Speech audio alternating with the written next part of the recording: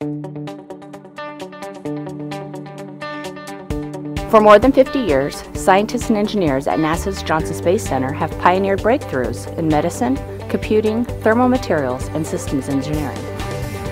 NASA technologies are innovative solutions that solve complex problems. These patented core technologies are available through a license agreement that can enable entrepreneurs to create new products and new market opportunities for business.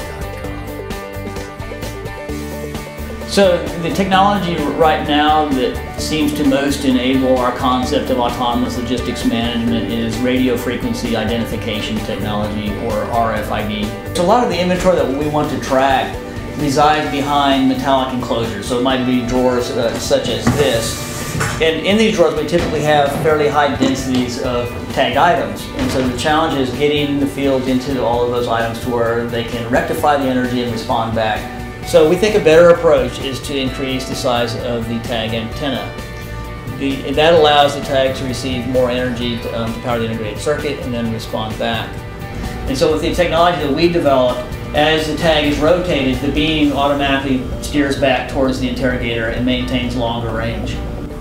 So this is what we call our RFID dispenser. It allows us to track inventories of fairly small items without having to put a tag on each item.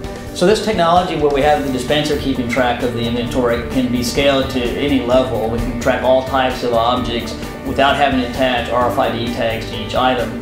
Extended range RFID and sensor tags are a suite of patented Johnson Space Center technologies available for use through a license agreement with NASA. Extended range RFID can benefit a wide range of inventory management applications and can be sold to a wide range of markets. To find out more about NASA-developed RFID technology and other technology license opportunities, visit technology.jsc.nasa.gov.